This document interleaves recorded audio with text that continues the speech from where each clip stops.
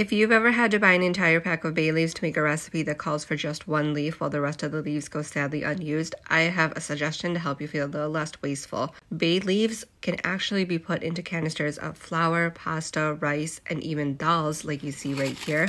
And they help repel bugs such as roaches, ants, and silverfish. It's completely safe to stick a bay leaf or two inside the canister, close the lid, and put it into your cabinet or pantry, and you don't have to worry about things. Share with a friend that might find this useful.